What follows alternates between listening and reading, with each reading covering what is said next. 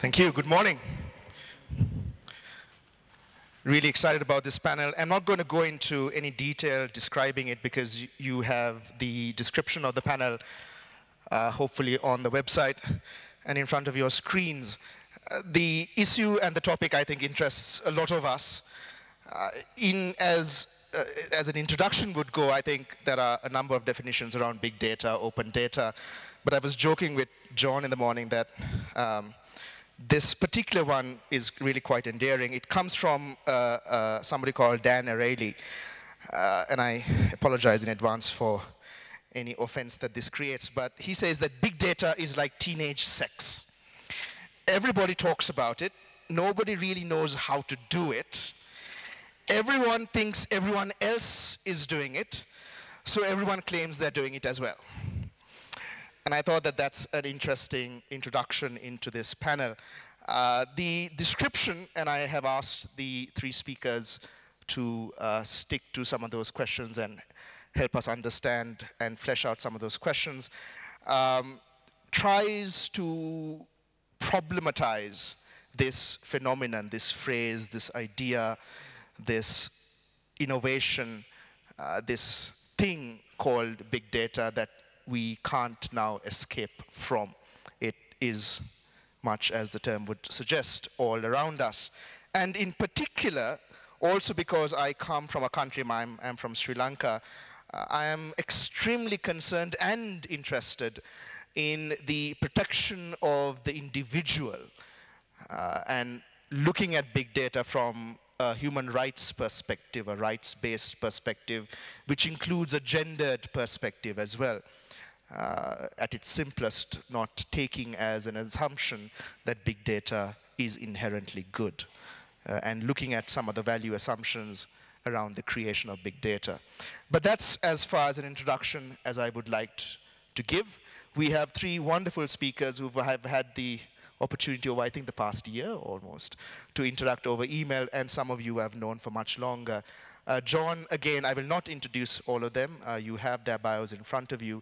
May I just say that in terms of selecting the speakers for this panel, the idea was to come at it from three different angles. John will give, I think, one specific angle around big data through certain products and his own work, his own significant work in this area. Anahi and Manu will respond to some of those points, but also bring in some of their experience and work as well. Manu from a more academic, theoretical framework that helps us understand some of the underlying fundamentals of big data. And Anahi, most interestingly, and I'm very thankful for her to being on this panel, from the perspective of also from Internews, how this phenomenon of big data is inextricably entwined with communities on the ground and what it means for them as opposed to what it might mean for us at the upper echelons of big data production and consumption. So with that, John, I won't hold you back. You have, I believe, a 10-minute presentation, after which each of the respondents will speak for 7 minutes. The idea is very much then to have a Q&A session for the rest of the time that we have allotted. And I believe Patrick has opened up questions on Twitter. So for our web audience, I encourage you both now and as the session goes on ahead to send in your questions over Twitter. John? Thank you for the great introduction. So what I think what we're going to talk about today is really about the applications of big data in the context of humanitarian work and what that means for changing the way people operate, et cetera. So I called my talk The Humanitarian Face of Big Data, and I'll talk a bit about why in a second. So my name's John Gosier. I run a company called D8A, or Data Group, and we make tools and technologies that help the civic sector, governments, cities make sense of large amounts of data. So we help them with big data problems. But one of the things that I've started to notice in talking to these organizations about data is people tend to conflate a number of disparate ideas under one term, right? So we talk about data, but we're really talking about many different things. And I liked your example earlier. the example of the high school thing where, everyone's talking about it, but no one really knows what it's mean, what's really going on. So I just wanted to lay some groundwork, about what data really means and what people are kind of hinting at when they talk about it. So you have, when you talk about data, people tend to talk about three specific types of data, right? So you have what's I call packet data, right? So when your ISP is sending your laptop information through fiber, that is a means of delivery for content, right? And then you have over the airwaves, when a cell phone tower is sending you mobile data to your device. That's one type of data, right? But then you have the content itself, media, binary files, video, etc. Those are also a type of data. And then you have what's called metadata. And these are ways of machine-readable ways of describing that content. So applying even the extensions, the file extensions that are used to name files, that's a type of metadata. The timestamp, the author, the origin, that kind of thing. These are types of metadata. And when you think about data problems, they also tend to fall in kind of three areas. And so I'll talk about those for a bit. I'm sure you've all heard this before. Big data tends to be referred to as being the intersection of velocity, volume, and varieties of information. And what that really means is you can have data problems that are related to having just too much content. Or too much of any one of those three things we just talked about. You can also have things coming at you too quickly, the velocity problem. You can also have the variety problem. You have too many different types of data coming at you from too many different sources. So when you think about big data problems, when you think about data problems, they live in any one of these sectors, or they can live in any two of these sectors. But when you think about big data, these problems tend to live right at the center of that, right? They're a little bit velocity, a little bit volume, a little bit variety. You can have big data problems that are completely separate. You can have just way too much content. But when you think about it, if you take the types of data and you take these qualifications of problems, you start to notice that big data problems become exponentially complex and problematic, right? So you can solve data problems by creating metadata, but when you create more metadata, you're creating more things to keep track of, and hence the process keeps going. So it exponentially compounds on itself. So what does that mean for people in this room? Given that framework and thinking about ways of thinking about data and content, et cetera, hopefully that informs some of the things that I'll talk about now, which are different ways of tackling problems related to data and humanitarian response. So in this community, I kind of observe that there's three ways people tend to go about working with data or using data in their work, right? So they fall into three buckets, right? Qualifying data, so making decisions based on, qualifying decisions based on data that's been collected. Quantification, so just knowing the facts, the figures, the groundwork for making, carrying out some activities, but not necessarily for making decisions. And then the query, which I'll talk about in just a bit. So when it comes to the qualification of data, just a couple of examples of projects that I've been working on over the past couple of years. On the right, you see a project we did with a company called GeoSprocket. I don't know if they're here, but the thesis there was using sentiment analysis and means of extracting values from a data set that weren't there to inform action as a result. Right now, we're doing a pretty big project with the U.S. Army's Wounded Warriors program, where we're doing the same thing around veteran communities. And then on the end, you see a project we did with Thomson Reuters, same thing. All three of these projects represent a form of predictive analytics. So you have data set, in all three cases, well, in 2 of the cases, it was Twitter and social media. In the last case, the Thomson Reuters case, it was news articles. And you have the content, but what you're doing is you're extracting value out, you're adding that as metadata, and then you're using that to inform some new decision. That decision to act on the data is the qualification, right? So the organization is saying that we have the sufficient means, we have the confidence in the models and the algorithms, and we have trust enough in the data set that we're now going to make decisions as a result. When it comes to quantity, slightly different, slightly unrelated, but slightly different use cases for quantity. So you have portals for just looking up information. I give the example of 8data.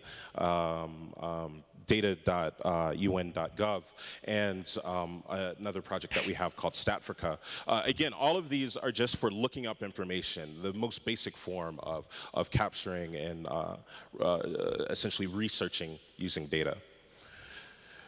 And then finally, we have the query. And I use this term to kind of refer to the way organizations ask questions about the world around them, the communities that they're working in, or to get the public to participate in creating data sets that don't exist or sharing data sets that they can't find without the ask. So I call this the query. This is where crowdsourcing comes in. We're doing a project now in Congo where, so in Congo, you have all these organizations working, these extractive mineral organizations working to mine resources from the country. And the truckers who carry that information back and forth, or carry those resources back and forth, are starting to communicate with one another to let each other know about you know, problematic routes, robbery, theft, bribery, so that they can do their jobs better. If you can capture that information and provide it to the people who are deploying them, they can help them make better decisions on a larger scale. And so that's one of the projects that we're doing under the methodology of what we call the query, where we're essentially asking them for their input and then helping direct them as a result.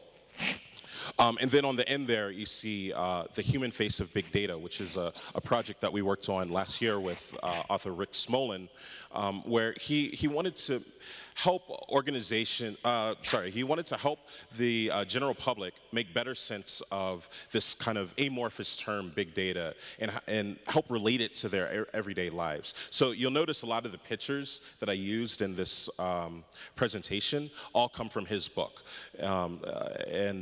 Actually another book called Strangers in the Light that is also looking at the way digital devices are kind of changing everyday circumstances.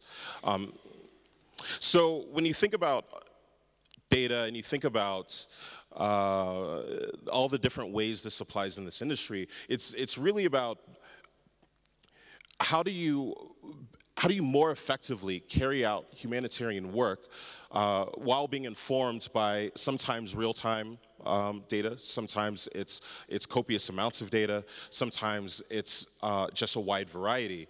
But not letting the process get in the way of the decisions, the actions, the things that impact people's lives, I think is incredibly important, and I think it's something that we can all talk about today.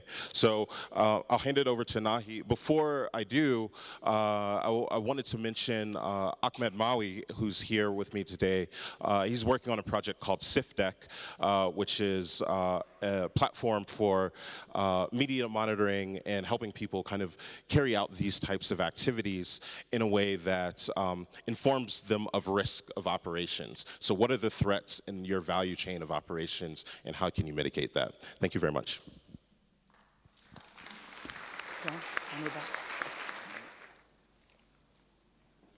Okay, hello everybody. So I'm Anahi Ayala Iaccuci, and I work for an organization called Internews. And every time I put the logo into my slides, they give me an increase in salary, so just enjoy it. Internews is a media development organization, and I have to be honest, the first time a year ago, my boss came to me and said, oh, you know, this is gonna be the year of data, we wanna work on data. And I was just coming out from being in Central African Republic for a month, living in the jungle and eating manioc. And I look at him, and in my brain, it was kind of like, really? Data? What does this has to do with me, with my job, with the communities we work, with the radio stations, with the journalists that have a radio that is powered out of a solar panel and broadcast 2 hours a day? And so I started to think about it, and I was like, okay, data, okay, what does data and big data means to me? What is that we're really talking about? Because a year ago was more or less when everybody started talking about it, right? Like, you could see in the newspaper, and there were graphs and charts, and everybody was really buzzed about big data. Big data is going to change the world. And I was like, okay, so what is really big data about? And I started thinking about it, and I realized that really, big data is not about data at all. And the reason why I'm saying this, and the way I want to explain this, is by telling you what is big data to me, right? Yesterday, there was a very interesting panel about Westgate. And a lot of people are doing a lot of analysis about Westgate, what happened in Westgate, and all the data that was generated in Kenya, you know, Twitter feeds and all this kind of stuff. And so I thought, you know, when I'm looking at those pie charts that, you know, Patrick was showing, what is that I'm thinking about? What is that I'm seeing in those pie charts? And so this is a friend of mine. His name is Ravi. And he lived in Kenya for a couple of years. I met him through another friend, and we had been going out and having drinks together, and he's just a guy that really enjoyed having fun, as a lot of us. And one Saturday morning, he woke up, and he decided to organize a barbecue at his place. And so he went out of his house and went to the supermarket to buy food for the barbecue and inviting some friends over and have fun. And unfortunately, sometimes things don't go the way we think they're going. And that day was exactly 2 months ago. It was the 21st of September, and the supermarket was inside the Westgate Mall. And Ravi died in that accident or in that attack. And my point here is that when I look at those pie charts, the graphs, the big data, the analysis, what I see is Ravi's story. I see him, I see his family calling from Trinidad and asking where he was and trying to find out what was happening to him. I see me and a lot of other friends setting up a Facebook group to coordinate and look for, you know, the Red Cross list of victims and trying to get, you know, in front of the Westgate to see who were the people that were coming out. My point is that big data is about the individual stories of people that are affected in their life by humanitarian crisis. And it's important that every time we look at that data, every time we look at the pie charts, at the graphs, at the awesome maps that we produce, we really think that all those individual points that in numbers of millions make the data big are individual stories of people, the way they are affected in their lives. And we don't have to forget that, because sometimes pie charts and graphs look very nice. But behind it, there's something that we need to explore a little bit better, maybe. So big data, in a way, it's relevant to me as a person that works with journalists and with media, not just because of the stories, but also because of the process. When we're talking about big data, we're talking 90% of the time about information exchanges, right? We're talking about information exchange over Twitter, we're talking about information exchange over email or over mobile phones. And so what we're really talking about is the process of generating and exchanging knowledge in between different people. And so really, one of the ways in which we have been looking at that is what we call information ecologies, which means where does the big data fit into the way we communicate on a daily basis? So what we're talking about really is, who are the people that we trust? Who are the people that we communicate with? And what are the channels that we use? Are we using only Twitter and Facebook? Do we use mobile phone? Do we go into the market and talk to other people? That's also a lot of data, right? But also we are looking into what is the resilience of those systems. For example, if the internet went down when Westgate was happening, how would Kenyans communicate? How they would have adjusted to the new ecosystem they were living in, what kind of data they would have generated. The third question is, how big is really big data? And here I really want to go into the humanitarian context, because we have been talking a lot about how to use big data in humanitarian crisis, and we're kind of focusing a lot into what kind of knowledge and understanding of crisis we can get when we look at this data being analyzed. But the truth is that big data should also be used to underline the non-existent data. Those are some of the biggest crises that happen in this year. And to be honest, yesterday I was checking online, there's no big data about it. There's no fancy map, no DHN activation, no standby task force, scraping, no big charts of Twitter feeds and Facebook, and nothing at all. Those crises do not exist in the big data world. But they still exist, right? They still are there. We're talking about 4.6 million people today being affected by the war in Central African Republic. This is data that it's not there. And so when we look at big data, we should also think about the one that it's not there, the one that we're missing. The other one is the fact that when we are looking at all this kind of knowledge that is being produced online, we also need to think about the fact that people use the same tools in very different ways. And so just analyzing what it what it comes out of those tools is not the same thing than thinking about how people are actually really using those tools. I give you an example. When I went to Chile, it was immediately after the earthquake. And it was after the earthquake that happened in Haiti. And we set up a Ushahidi platform, as Fletcher School did in Haiti, and we had an SMS system set up. And we were waiting for thousands of SMS to come in. And I think that by the second month of monitoring and trying to get information out of Chile, we had something like 15 SMS in that platform. And we were asking ourselves, what's the problem? Why people do not, text to us? The mobile network is working. Everybody has a mobile phone. And then we went to Chile, and I talked with a friend of mine, and he said, no. People in Chile, they don't like SMS. They call you. Even if it's a call of 30 seconds to tell you, I'm coming, they call you. They don't use text. They have it. It's a functionality. They have phones. They have a network. They just don't use it. So that's another thing that I want people to think about. Sometimes we just collect the data because we're used to think that that is the data that's relevant to us because we use that specific tool like Twitter in a certain way. But in other countries, people maybe use it in another way, and we need to understand that. We need to give it a context. And then the last question is, what does really happen with this big data? I mean, we have now been analyzing and providing humanitarian organization with amazing, again, charts and maps and infographics and fantastic analysis. But is this really having an impact? I mean, the point is, do they really know what to do with it? Are they really able to use it to make better decisions? Is this data coming back to the population on the ground and make their life better? Because that's the whole point, right? Like, we're doing all of this because at the end of the day, we want to have an impact. We want people on the ground to have a better life. We want humanitarian organizations to take better decisions to address those problems. Is this really happening? Are we measuring it? Is this data useful? Are we teaching how to use data? Data literacy, is that something we're really talking about?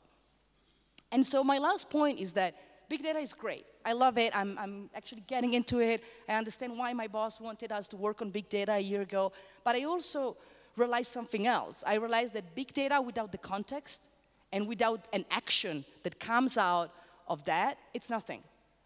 Big data as it is, as data, doesn't mean anything. We need to place it into a specific context, and we need to be able to trigger an action that makes people take different decisions when they are on the ground, both humanitarians and the local population.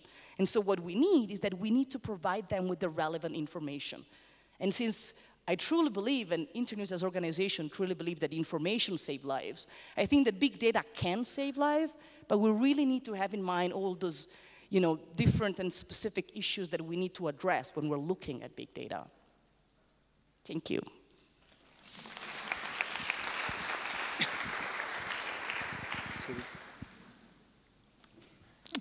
All right. Hi. Good morning. So yes, my name is Emmanuel, Letouzé. So I'm going to talk to you about, actually just ask 4 questions. So 4 questions on the on the sort of like big data rich future of humanitarian assistance. I'm not a humanitarian expert, not understood as a humanitarian assistance, but I've worked in the field of big data and development for a couple of years. So the title sounds a bit, I don't know, ambitious and perhaps borderline pretentious, but actually, so the reference is this article by Gary King, Ensuring the Data-Rich Future of the Social Sciences. So it's just like some reference to that article. So the 4 questions, and I can't really see them, so oh no, I don't have the question. All right, so the first question is just, and the nice thing about coming last is that a lot of this has been sort of covered, and I agree with a lot of the perspectives that have been presented. So I just want to make like 3 quick points about like what is big data and what, more specific, what it's about and what it's not about. So the first thing is that we tend, because this is something that we wrote in a paper, so with Patrick Meyer and Patrick Vink about big data for conflict prevention earlier this year. We distinguish between big data as data and big data as a field, and we actually used caps or non-caps to distinguish both concepts. So as data, to me, really big data is like 3 things, but in general, it's like the digital translations of human actions. So these are essentially non-sampled data that can be grouped into 3. So one are digital breadcrumbs, so it's like the structured, hard data about, so credit card transactions, cell phone data, so call detailed records, that sort of stuff. The second set is more social media, online content. And the third is more sensors, so remote sensing like satellite images or smart meters for electricity usage, for instance. And of course, there are many ways. John had like a different typology. There are many ways you can cut these slices, and not everybody agrees on like a definition or what is what big data as data encompasses. Some people have a larger conceptualization of big data, but this is mine. So it's all these new kinds of data that come out from people's lives as we all use digital devices. So they're picked up by digital devices. So the second thing is that I don't think, and as a result of that first conceptualization, I don't think personally that big data is about size. Very small data sets can actually be extremely valuable and novel. And so I think if you ask what it is about, what is the novelty, what is the challenge, I don't think it's so much about size as it is about this qualitative shift, the different nature of big data, understood as these digital translations of human actions. And then, as Anahi said, I don't think big data is about the data either. It's about an ecosystem about the data. Just as much as, and it's actually Gary King who said that, so I think we can listen to that. It's really about the ecosystem, the analytics, and the people, the intent and the capacity, as Kentaro Toyama says, about using the data. And so really when I hear or when I read, the revolution is not big data, it's small data, I think it's a bit of a moot point, because it's actually big data is just the sum of many small data points that just add up over very long tails of people and sources. So I don't really see an opposition here. And big data can also be slow data, in the sense that if you have cell phone data on a daily basis, on a weekly basis, there is some value in that as well. And so here, this is just to give you an example. This is the movement of an individual in Rwanda over 4 years, and this is not, this data file is not big, but it's just new. Like 5 or 10 years ago, there was no way we could have known what this individual was, how this individual was moving. So this is just like new data, and here it's small.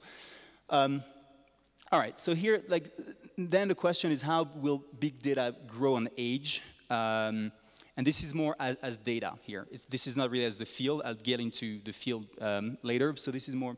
So this is just the growth in cell phone data over time. So the small circle is the volume of data in bytes in 2009, and then the big circle is the volume of data in 2017, and obviously you see like it's been multiplied by about a factor of 100. And you can also see the growth between 2012 and 2017 by region, and of course you see that the bulk of the growth is happening in developing regions. Here, this is something, I won't really get into that, but it's just a new way I'm starting to think about the growth of big data. I'm doing my PhD in demography, so at Berkeley. And so this is, of course, you recognize an age pyramid. And in a sense, I think it's useful to sort of use this analogy to think about the growth of data. And in a sense, there are different, and I just want to, this is just like food for thought, because it would take too long to get into like the actual implications, but basically you can see, in a sense, as you know, the flatter an age pyramid is, the faster the growth of that population. So data is like a population, except that it doesn't die, first of all, or the mortality rate of data is actually very, very low. As opposed to a human population. So there are very many implications that we can infer from this graph. And here on the right-hand side, I will just say that maybe in 2020, there are data that don't exist today. Just like Twitter data didn't exist 5 or 6 years ago, maybe, or obviously there will be something new, new kinds of data that we're not really ready for. Then how has or may big data be used or has been used for in human assistance purposes? So these three categories are also categories that we sort of put on paper in this big data for conflict prevention paper with Patrick and Patrick. So one is descriptive analysis, like a map. You just show what's happening on the map. The second is predictive analysis, and I think we've become pretty good at doing predictive analysis. And the third one is more diagnostics. And in statistical terms, it's really about causal inference. And I think causal inference is going to be like a next frontier in big data, like in statistical machine learning. I think this is really like a field that is underdeveloped and that will be developed in the coming years. I think I'll probably skip that. This is just like a small paper that I wrote with a friend using cell phone data from Ivory Coast and trying to see, how patterns of call volumes would actually show in the data around a conflict event. So the red line is it's an ACLED from the ACLED dataset. So the red line is just a conflict event, and this is the call, the number of voice calls around the event, like all the cell towers around the event. And you can just see, like, the sharp drop right before the violent event. And then this may be completely sort of like, spurious correlation. It may be that the cell towers just went dead around the same time. So I'm not claiming that we found like, a way of sort of, predicting the next crisis. I'll skip that because I have 1 minute left. But during the discussion, I'd like to get to this slide maybe, because I think it's an important one. Okay, so then I'll end with sort of what I see as the traps and priorities ahead, or the traps and lines of work that I think are going to drive the field in the future. So you may call this risks and challenges, if you will, but I just thought that traps and works or whatever would be more interesting. So in terms of risks, Sanjana, I'll start with the third one. Of course, confidentiality, privacy, and security. And usually these terms also tend to be conflated, or we put everything in the same basket, and they're actually pretty different. I mean, privacy, it's not really a matter of privacy, it's more a matter of confidentiality. And the fact that we know from research that CDRs can be, so cell phone data, for instance, can be de-anonymized, that it takes only 4 data points in a cell phone data to actually identify someone. So yeah, like 1 more minute and then I'm done. So you can read the risk of creating a new digital divide, and the risk of dehumanization, de-democratization of decision making. The Kill Robot program is sort of like one of them, one of the futuristic examples of that, of this risk.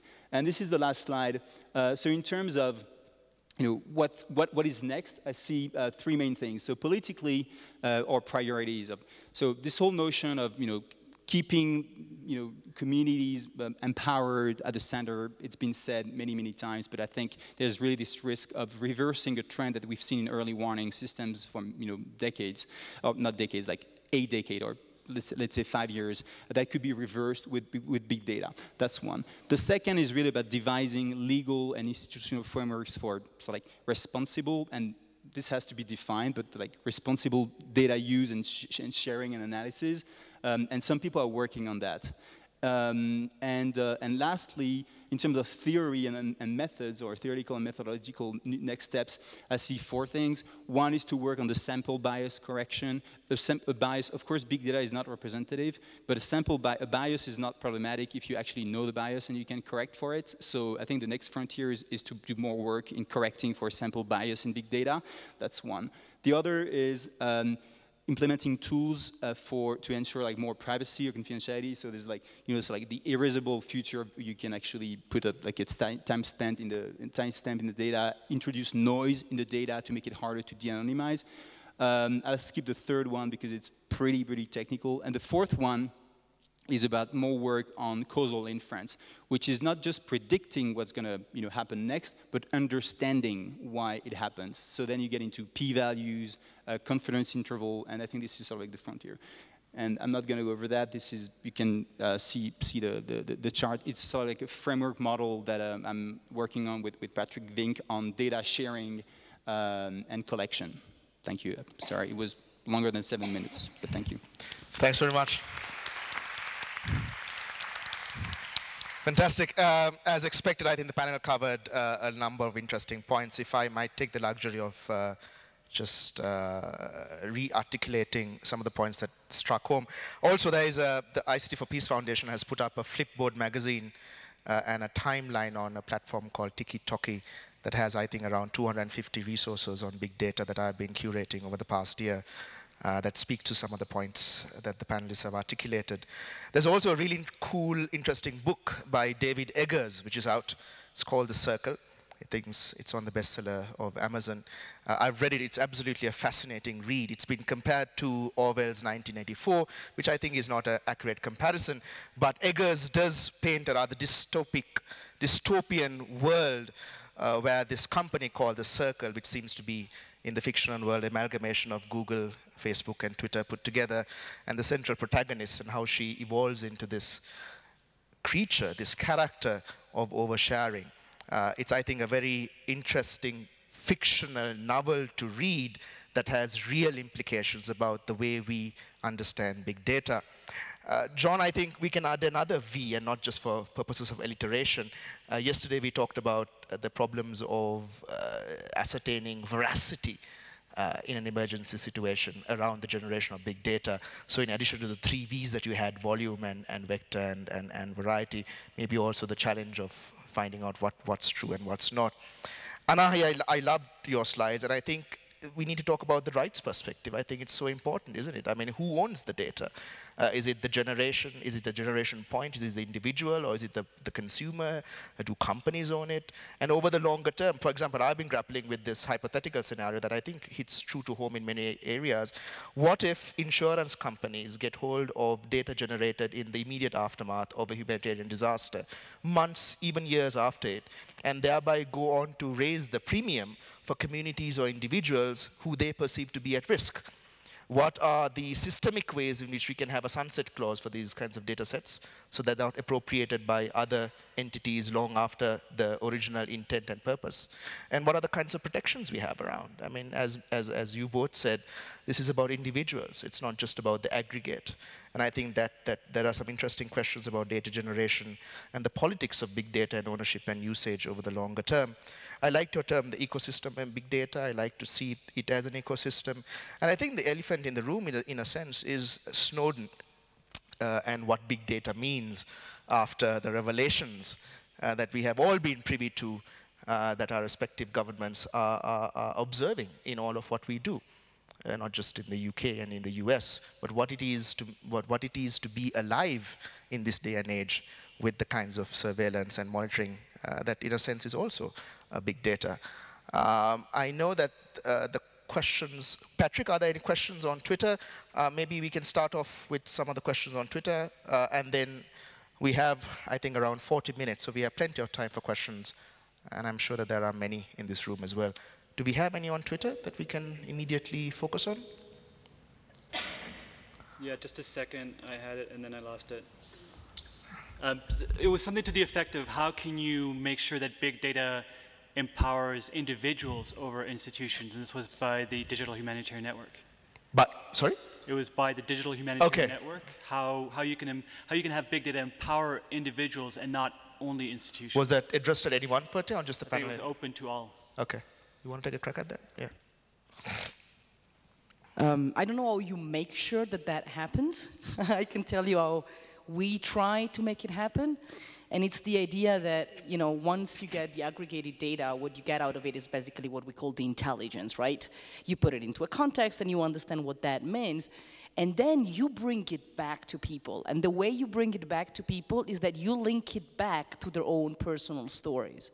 I mean, this is something that, for example, our Kenyan office has been doing a lot with the open data portal from the Kenyan government by taking all the data related to health issues and visualizing and taking the data, sending the journalist out to find the stories behind the data, and then come back with the analyzed data and bring it back to people and say, this is what it means.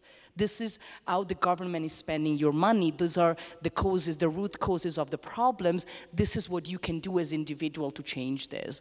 So I think that, again, for me, big data really stays in the center of a circle, which is, you know, before you have the stories that, you know, aggregated becomes big data, you get the intelligence out of it, you understand what's happening, and then you bring back that understanding to the local communities for them to take actions and to really understand what are the best actions to influence decision makers.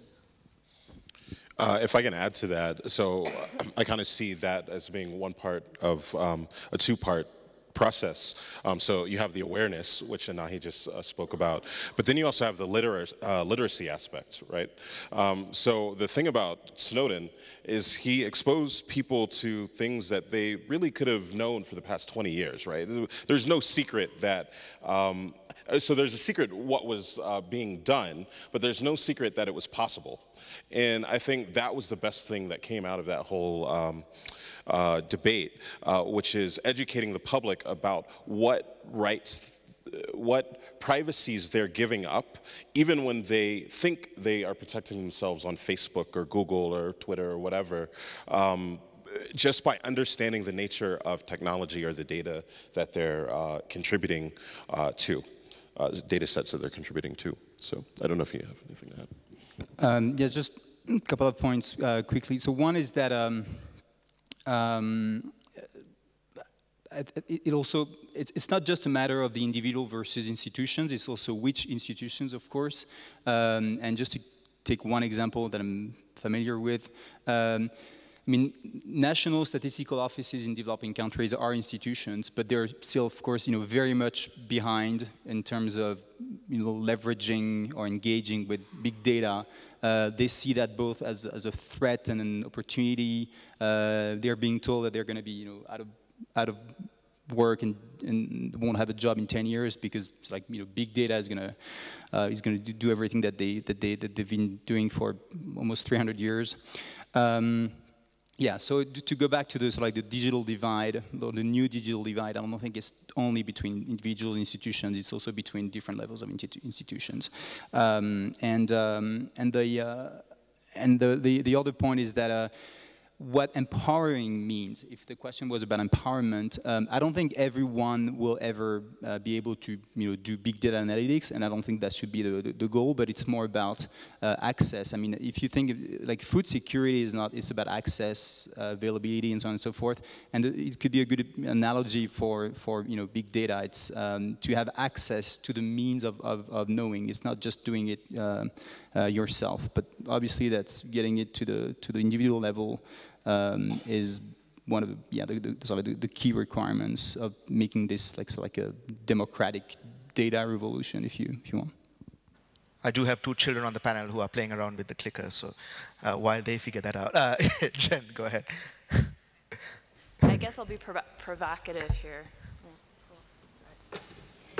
I just had a sort of a question and a comment, which is that one of my concerns here is there seems to be almost a fetishization of big data in the sense of what kinds of inferences we think we can draw from big data. It's sort of, in 2010 at the Crisis Mappers Conference, we talked about how maps can lie, which seemed like an important point at the time because people know, they know growing up, you know, books can lie, don't believe everything you read, so maps, you know, don't believe every map in front of you in terms of the interpretation you think you can draw from it. So I'm wondering what statistical inferences can be drawn, like Manu briefly talked about p-values and things like this. What do p-values even mean in the context of billions of events? Everything's gonna be significant from at least a novice's understanding of how statistics work. So it just seems like what I worry about is that people will just sort of, I don't know, accept it as almost like this holy thing. Well, like big data tells me this, so therefore it's true. I'm not saying we shouldn't look at it, we shouldn't take it seriously, we shouldn't analyze it, but we have to somehow like get our minds back in this critical space where we say, but let's look and see if it makes any bit of sense in terms of on the ground, like what's going on. So that's I wondered, you know, how you think about these issues as well, each of the panelists. Before the panel responds, is there anybody who has something to add to that particular point? I have 3 hands. Maybe we can go in that order. Yeah, just to add on to Jen's comments, as to what big data will tell us, you know, it allows us access to censored information, you know, snippets of information that might give us a sense for what is actually happening. But in terms, never mind even addressing causal inference, but valid descriptive inference, with this amount of data or this variety of types of data or volume of data, you're going to be able to find correlations that may hold, but in terms of learning anything for the next situation, you know, how do you get around that problem? I know you had 2 questions over there. So I think there's a problem with the way we're addressing the issue here. I think we're addressing the issue with the assumption that we can use it right now, that we can just take we can take CDRs and we can take this massive amounts of data and just reach our conclusions to it and completely change the way we do operations. We react, we understand the situation, and that is not true. That is just simply not true. And I think if we address the issue from the point of view of being critical, saying we need to support research and development, we need to understand there's a lot here that could be used, and obviously we're so far, but you know, having that inclination to support research and development in a systematic way, be open-minded, and try to address that way, I think that we can probably you know, address it in a more constructive way. So my question is, how are you thinking about that? How are you thinking about linking the humanitarian community with the research and scientific communities to understand and figure out if these new sources of data, if these new methods are useful or not at all?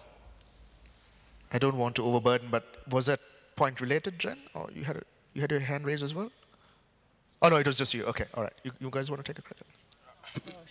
Oh, you still have a question. Okay.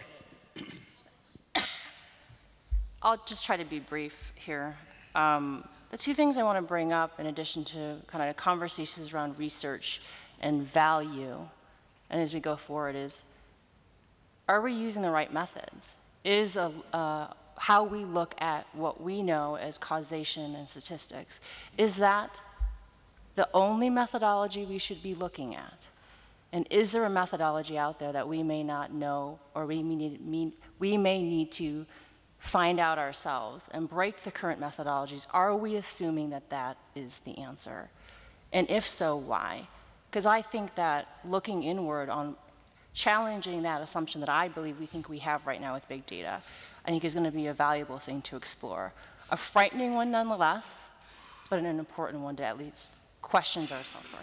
Second thing is bringing back the data. Are we assuming that what we bring back is the end of the conversation, or should that be the beginning of conversations with people who have provided the data, people who may act on the data, to have them revise what we think we got out of it, or do that together? Yeah. I don't think we should be making that assumption that it just gets brought back. That's the first and most important part of it, but the conversations and the revisions, I think, are really, really valuable.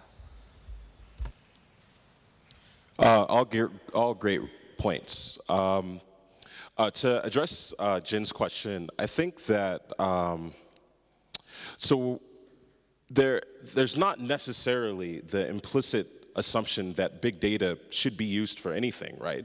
The first question when people come to me and they want to do a data project, my question is, well, why? What is the data for, and why is it big data? And I'm just asking to play devil's advocate to see if they know what they're asking for, and usually they don't. And so I don't think it's necessarily fair to attack people for that, though, right? So a few years ago, it was all about maps. People wanted to use maps. They saw them being very effective at doing certain things, or at least they thought they were. But at the end of the day, what they're trying to do is use new tools to do their work better. And so it's in their best benefit to understand the tool more effectively. It's more beneficial to them to understand the methodologies more effectively. And so in doing big data projects, we all become more educated about what big data is and what it means and what it can and can't be used for. There was a lot of questions about causality and correlations in data sets. And yes, you can get there, but only once you understand the fact that the data doesn't necessarily have your answers. It has more data, and some of that data may be useful for your operations, and some of it may not be. But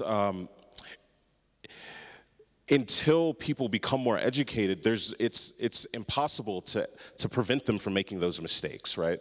Otherwise, they start using tools without understanding what they're doing, and that leads to bigger problems. So I actually really enjoy the fact that this space is experimenting more and more with new tools, new technologies, and new methodologies, new ways of asking questions about the world around us. Because again, it's all about helping them hone in on what the best solution for their operations or practices. John, before that, I'm going to abuse our friendship, and I'm going to ask you a question about CIFTech. Yeah. Now, you had a presentation and slide on that. In response to the question as to whether this should be a conversation starter with those who produce the data, what in CIFTech facilitates that conversation? Or is it the case that as an entrepreneur, you are putting out a project that in like 101 other entrepreneurs is just another product on the marketplace? So yes and yes. The purpose of CIFTech is to help people ask questions that they didn't know to ask. So it's all about giving the system indications of what might concern you, what might be relevant to your business, and then it starts feeding you information that are trends, influencers, things that you didn't know to go looking for. And that's really the thesis behind the project. And it's very much led by Ahmed, who lives here in Nairobi. And we started brainstorming around it after, as many people started thinking about new things after Westgate. And it was, to be honest, it's really thinking about the people who live here, who weren't there, but whose business, organizations, operations are affected by something that for the first 24 hours, no one could really definitively give them answers for. So where do they start looking? That's what CIFTech's kind of pointed at. I can do it. Okay, so two things. One is, and John mentioned this before, it's like data literacy. When we are looking at the data, do we understand what we're looking at, right? Do we know what the baseline is? Are we asking the right questions when we are looking at the way this data is analyzed? Do we know anything about what are the preconditions behind the way this data is analyzed, right? I've seen once, I will always remember it, a graph that was drawing a positive correlation in between the consumption of hamburgers in the US and the wars around the world. And it was a data scientist that was trying to show to people and to say, really, for us that are data scientists, we can tell you everything we want with the data. You need to learn how to read it because you are the only one that can actually challenge it. And that's part, for example, of what we do with our journalists, which is to try to, teach them a little bit of statistical analysis, to being able to make sure that whenever they are in front of whatever type of analysis, they understand what are the right questions to ask. And the second thing about methodology is, I definitely agree with the fact that, actually, I have to say, I don't think this big data should be either the beginning or the end of a conversation. I think that it should be part of a much broader conversation. And the broader conversation is also about the fact that when we are collecting data to do data analysis, basically what we do is that we are asking a question, right? But we only ask questions when we think that we know what we don't know. The truth is, we don't. We never know what we don't know.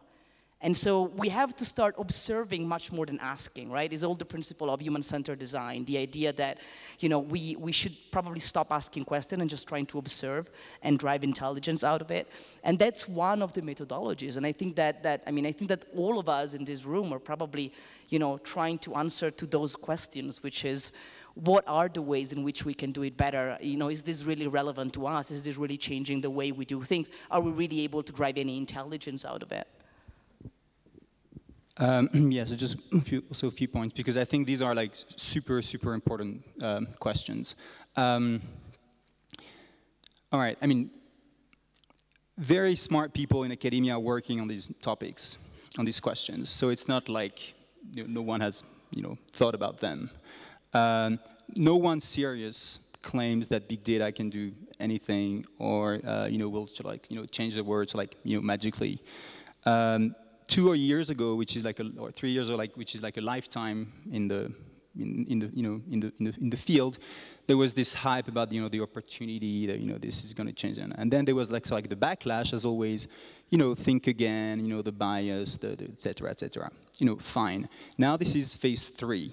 Everybody recognizes that the challenges, the fact that we don't know much or anything about how we can use big data. This is year 1 or year 2 or year 3 of big data analysis. Statistics as a discipline has a history of several centuries.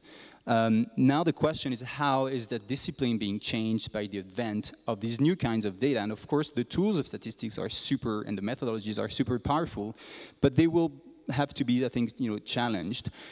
When I talk about the frontier work in terms of causal inference, so someone like Daniela Witten at the University of Washington is doing super advanced work on causal inference with big data. So this is clearly being done. No one claims that CDRs, you can get CDRs and do anything about them. Just like that. And there are 2 problems. One is actually to understand what you have in CDRs and how you can use them, and this is very, very, very hard, and we're just at the very, very beginning. The other is that there is hardly any link between the top-tier scientific research done in the world, using CDRs, for instance, and applications on the ground. I'll just give you one example. IBM researchers showed, and this was in the press, that you could use CDRs to model and optimize bus routes in Abidjan, specifically. Very nice paper, great paper, super great minds. The problem is that I don't think the mayor of Abidjan has probably read the paper. So then the question is okay, fine, you claim that, but CDRs can be used to improve bus routes. But this is done at IBM or MIT or Stanford, and it's not being done by the people who have any chance of changing anything about the outcome that is being discussed. But these are hard problems, and we're very, very at the very, very beginning of just trying to understand this whole big data hype. Patrick, we had a Twitter question. Yeah, one from Twitter from Jan on Twitter. How can big data help improve transparency at the local government level, in particular right now in the post-disaster situation, quote-unquote post, in the Philippines? So the role of big data for local government transparency in post-disaster scenarios. Do you want to take, Anahi, you want to go with that? I have to be honest, I don't think big data is really what you should use to improve transparency. I think you should use much more, community engagement, local media. I think that can improve transparency. To be honest, I don't see how big data can do that. Maybe it's just me. That's a good question for you guys. How much more big data people? No, I actually agree. I think these are all tools, and when you start to learn when to use a wrench versus a hammer, you're making progress. But if you just start going out, asking, the question, is big data relevant in this scenario? Well, maybe. I mean, yeah, maybe. I think it depends on what you're trying to actually do, and if it's really going to help you. In that particular case, I think there's so many more things that people there have questions about. We had one question here. I see a hell of a lot of hands, actually. So we'll go with yours, actually. I'm joining Jen and other people about the concern we can have about the results of big data. I would say an upstream concern. Actually, big data is about two things. It's all the data it's so powerful now and embrace everything in our lives, and how this data is processed. It's about algorithms. And for the moment in our lives, we are ruled by a lot of these algorithms that are, all of them, black boxes. I don't know if you read, there's a Frank Swain article last month about the fact it's dancing with silent algorithms. And he's a traveler, I'm a traveler as well. And when you withdraw cash, for example, you have problems because even you have your password and everything, actually there is an algorithm that we decide that, whoa, what are you doing? And we are worried about that. So the thing is, it's okay, I would say, this is on the commercial level, we have to deal with that, but I think in the maritime world, we need to have very transparent algorithm. And my question is, actually, if there's a way like this, these algorithms as discussed at the humanitarian level, or either maybe the risk like private companies will provide, big data analysis and results that should be, directly addressed to the field without knowing how it has been processed.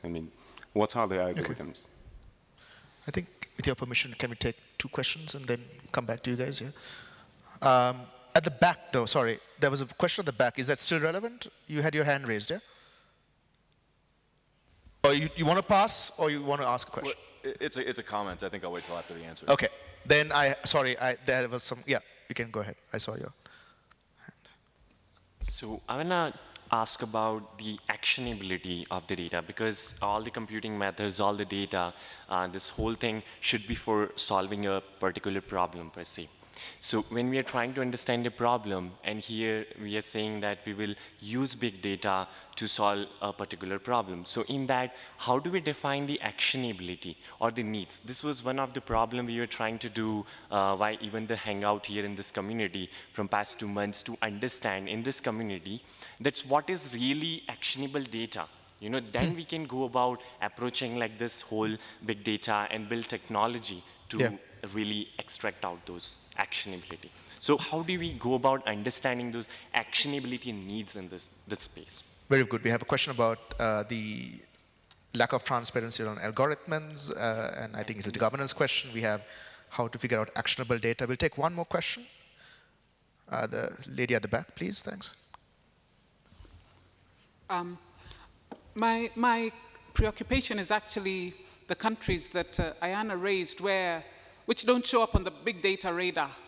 Because if we're talking about big data for humanitarian needs and protracted crises, these are the areas that we should be most concerned. These are the areas that are drawing the humanitarian resources.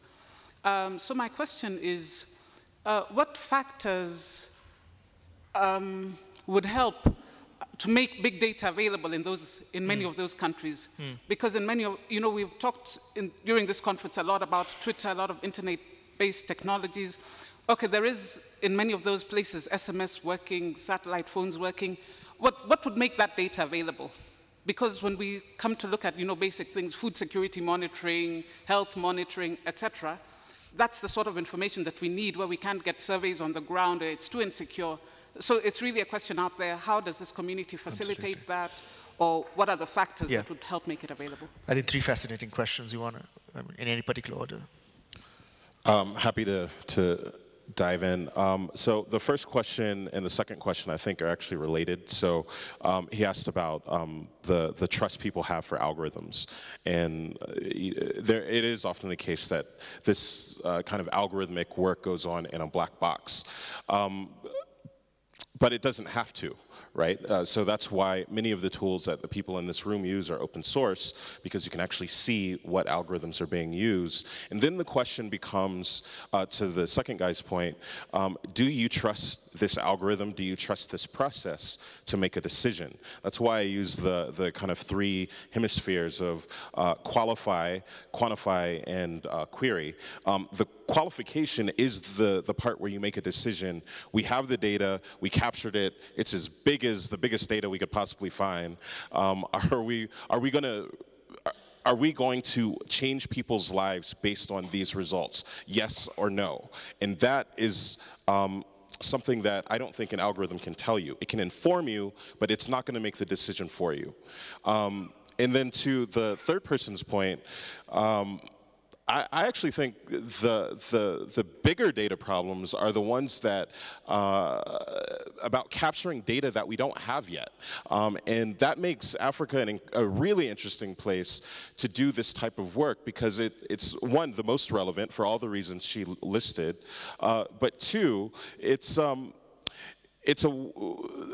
direct correlation between the development goals we hope to achieve, and using these new ways of trying to achieve them, I think is something that is important.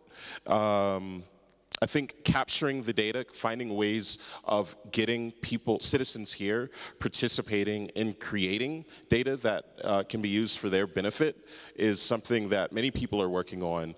But at some point it goes beyond data and it becomes about infrastructure, and that's something that will be a longer challenge. There's just much more ground to cover, and many more barriers that aren't related to distance.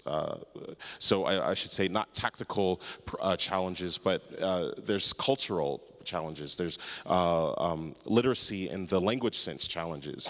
There's political challenges to getting people participating in this process so that data can be used on their behalf. But it doesn't mean that there aren't ways of doing that, and there's plenty of ways that people can participate in sharing information with one another without having technology. The thing that comes to mind for me is there's a gentleman, I believe here in Nairobi, who runs this dashboard of farming prices on a chalkboard. That's useful information. To that community, that is incredibly valuable data mining, and that's something that's actionable, it's relevant, and it helps them live their lives better. And so it's no different than having something like a Hadoop or a SIFDEC or whatever you want to throw at it. It's the tool that gets the job done. All right, so make a general answer to try and cover the three questions. So in terms of this algorithmic world that we're living in, or going towards, it's true that it's a bit of a black box but in 2 respects.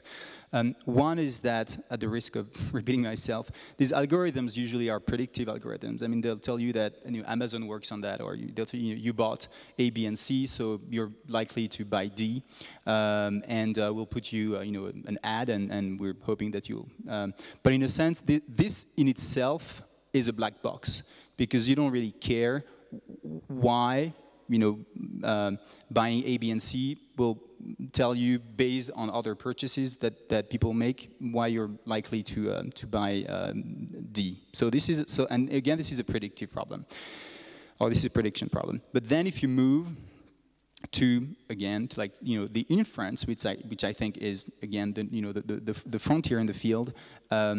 Then the question is really to sort of unpack what's in the black box. So that's one aspect of these algorithms being black boxes.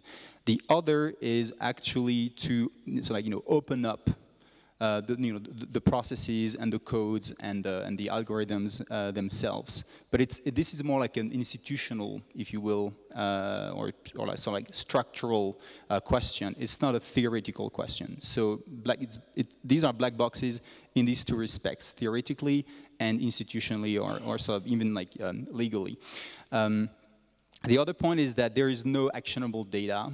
There's only actionable information or actionable like knowledge. So the data needs to be, of course, collected first, analyzed, and then the question, what do you make of that analysis? And I'm not sure, to go back to the triangle that I showed, that I mean there are of course trade-offs between how much data should be collected, should be shared, should be analyzed. So yeah, I mean, I don't want to live in a world where all data is collected, is shared, analyzed. So the question is also what's like the right balance, and the right balance is in great part determined by, of course, the use of it. So it's like exogenous to that to the question of how much data should be shared and collected, but in a nutshell, that I agree that so once we sort of like find this right balance, once we move away from only making predictions to sort of like more making inferences, these I think increasingly these are going to be like very short term like feedback loops where you try and assess like magnitudes of impacts to different parameters. And this is going to be revised, over time, and you need people on the ground to actually tell you what you need to be working on. Question, maybe in particular, but maybe you have a response. Well, I just want one very quick about algorithms, which is the fact that I've actually I'm not very techy person. It took me like a week to understand what an algorithm was. Actually, you were the first one that explained that to me years ago. But my issue is I'm not necessarily that interested in how the algorithm works, but I'm a huge fan of ownership of data. I want to understand what kind of data you're taking from me that you're using it. And if that's my data, you should ask me. And ask me doesn't mean that I say, I agree with the term of reference that I don't understand because it's written in a language that nobody can understand. I want exactly know what kind of data you are collecting. And I can say, great, go for it because I can have a better service. Or I can say, no, that's my data, I want to keep it. And so for me, the issue about the algorithm and not knowing what are all the multiple algorithms that we have in our machines that collect this data, it's very important about that. The other thing is about the actions, and again, I go back to the comment that I did to Jan before, which is, it's the idea that, we shouldn't be using big data as the only base of our actions. In any case, even if we have the perfect algorithm, again, it's the context. Big data is one stream of data, is one piece of the puzzle. There's a lot of others. And when we're looking at humanitarian emergencies and making decisions in humanitarian emergencies, it's already difficult even without the big data. I mean, more or less data, it's always going to be difficult and it's always going to be challenging. And probably we're always going to do mistakes and take the wrong decisions. That's how it is. That's how it works. And you keep trying and you keep figuring out what's the best way to do it. On the last question about how to make, those countries that I mentioned part of the big data discussion, there's two things to me. One is that, Emmanuel did a very good, kind of like framing of the issue at the beginning, saying what is big data, right? And what we're talking about is digital traces. We're talking about credit cards, we're talking about mobile phones, we're talking about internet use. In Central African Republic, as an example, only 30% of the country is covered with mobile towers. 30% of the country. That means that 70% of that country doesn't exist digitally. There's no mobile phone, there's no SMS, there's no internet, there's no credit cards.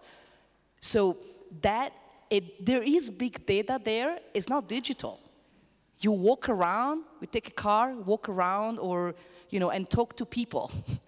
And that's how you collect that data. If you aggregate it, it may be big or small, I don't know, but that's what gives you intelligence.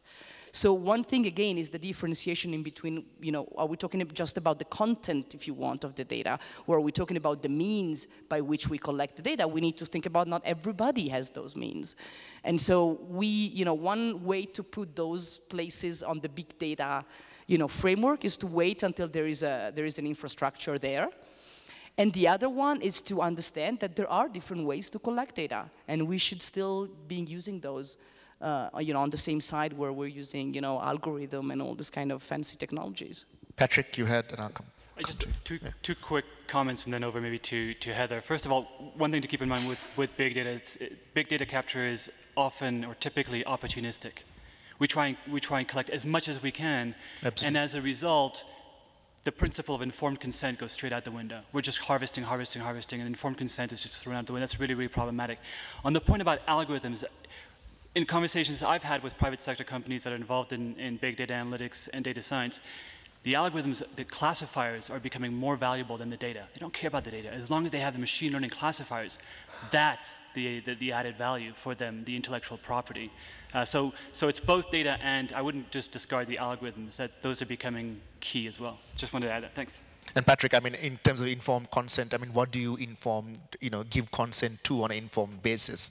After a humanitarian disaster, it might be informed consent to give you aid, but over the longer term, do actors then go back to them and then say, can we use this data for other purposes? So informed consent over the long tail of the data generation is also problematic, isn't it? It's a complex problem, Well, just to add to that, there's a very interesting project. I think it's called OpenPath.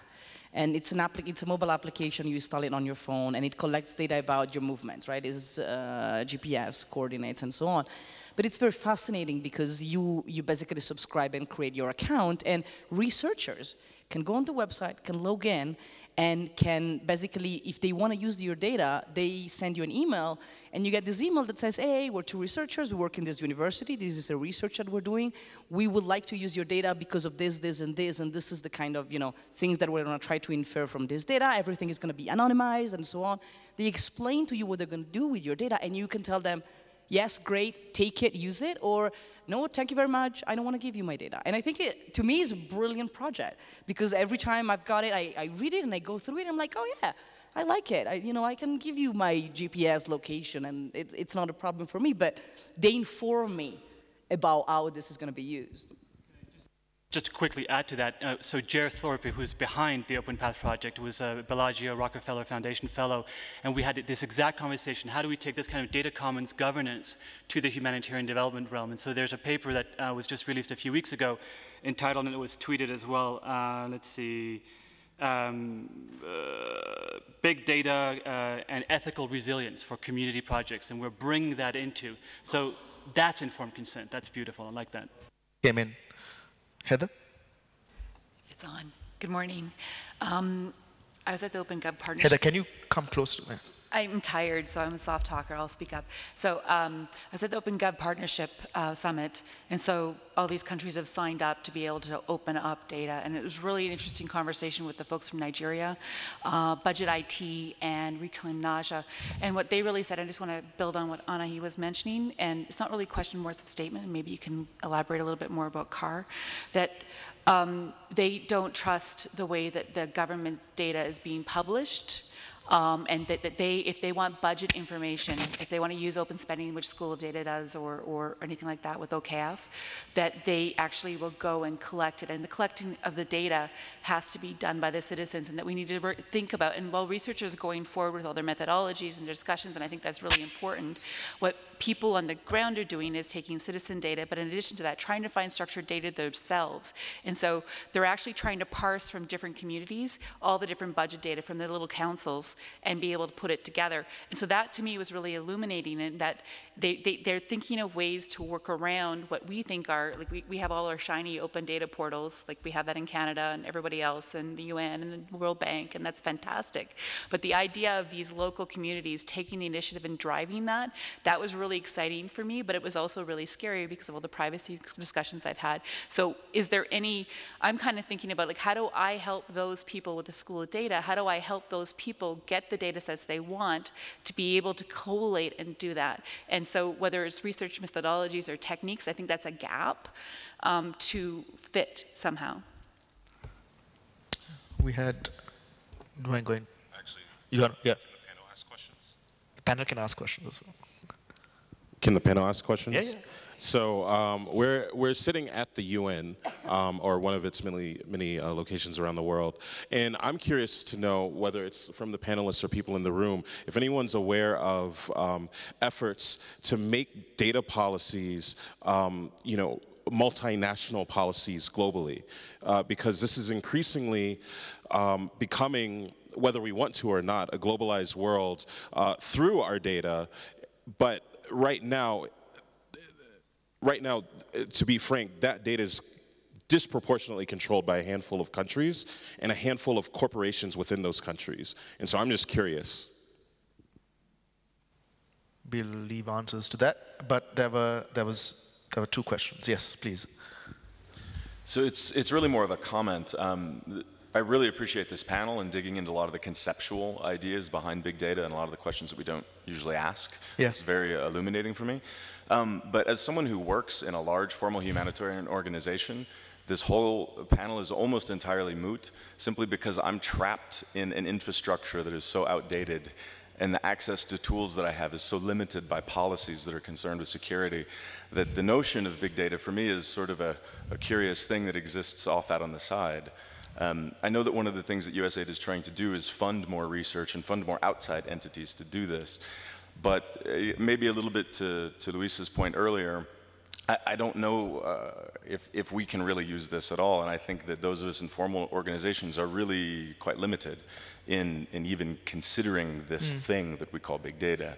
The most useful definition of big data that I've ever heard is a data stream that is so large that it breaks down customary methods of processing it. I have a problem even using an Excel table with more than 50,000 records on it. So I guess two things. One, just is there a consideration of that? There's a community here that has radically different capacities and access to data and to data processing. And is it possible that because of that, this is something that the community and that different universities and researchers, individuals could actually drive, could take advantage of the fact that institutionally we're somewhat behind? So just a comment, and would love to hear your thoughts. We'll take another question. Actually, there was some, yep. It's not really a question, it's just to respond to what was just asked before. There is a United Nations initiative on global geospatial information management, so that might be an initiative that we could tap into there to address some of what you were saying before.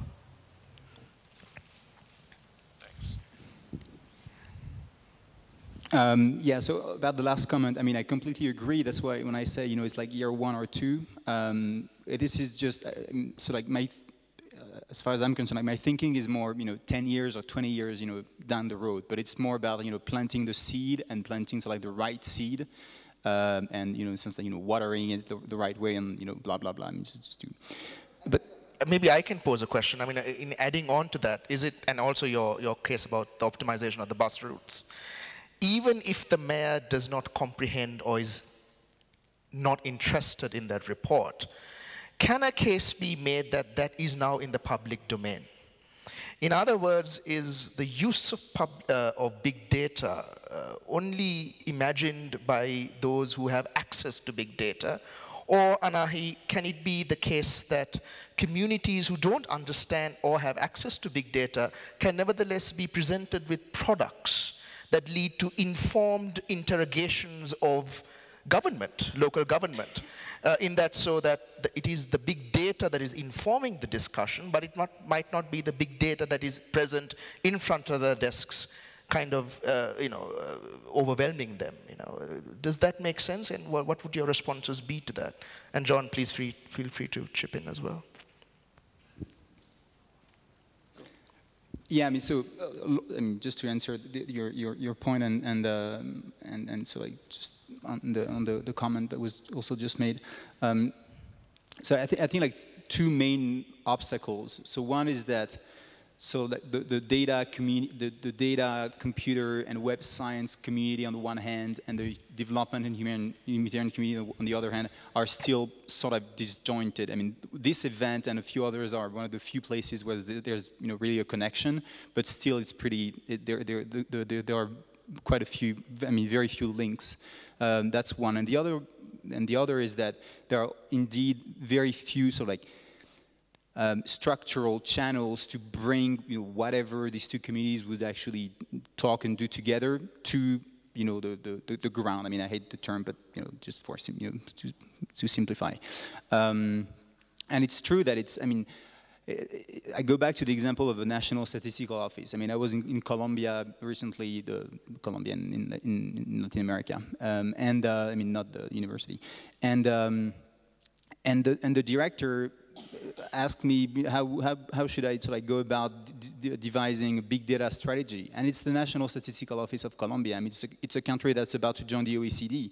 We're not talking about the National Statistical Office of a very low income country. So it's true that it's just really the early years, and I'm not at all in the camp of those who say, wow, this is the data revolution. We're going to know everything. We're going to do everything, and I think there are many scares. I'm running out of time, so I want to get Anahi and John as well. Just very briefly, the answer to your question is yes, absolutely, in the sense that really you're not, I don't know, maybe you can bring back to people the big data analysis, but really doesn't make a lot of sense for a lot of people. What you want to bring back is the product out of it, right? What does that mean for their life? Again, I mean, to me, and that's the reason why we work a lot with journalists in that sense, is the idea that data can give you an idea of something, and then that is what you want to bring back to the community so that they can actually think about it and use it in a certain way. I was also thinking about like institutions, as was mentioned, that can't use it. Can it still be useful? Well, it is. The tricky point to me is, it can be useful, is again understanding the limitation and the context in which you want to look at it. What I'm really afraid sometimes is that if you don't have really the capacity to understand what you have in front of you, you can make very stupid decisions out of it because you're not really understanding what you're looking at. So I would say yes, there is the possibility. I would be very careful, right? In between using it, not really knowing what you're doing, and not using it, I would say, okay, no, don't use it.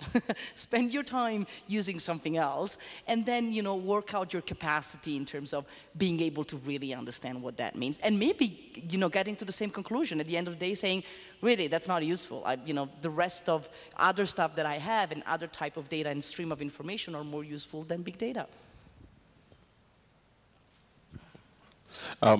Yeah, I absolutely agree with that. And to respond to your question from before about kind of bringing products or amplifying, these insights that are drawn from data sets. I think that's a good use case, but to Anahi's point, it has to come with the literacy. It has to come with the awareness that this is a system that may or may not be a black box that is telling me to do one thing or another, and I have to have full confidence that if I'm going to take actions based on this device, that I'm giving my decisions to this device, or I'm not. That needs to be a decision. Just going back to your question to him about the traffic data, I've seen some interesting uses of that practically. Here in Kenya, there's a startup called Mathratu or something that is essentially doing that. They're a startup. You could do that in as part of a public group which I think you know, Ushahidi has tried many times, or people using Ushahidi have tried many times.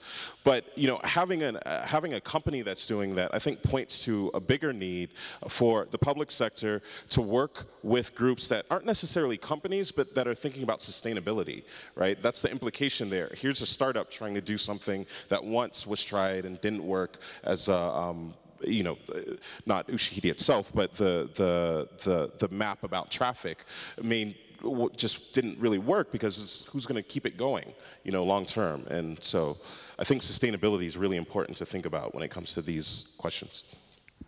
I guess a measure of a panel's success is in how many questions it leaves behind. All three of the panelists are going to be around for the day, and I think for some of the self-organized sessions tomorrow as well. I know that Jen is organizing, I believe, a self-organized session around big data tomorrow.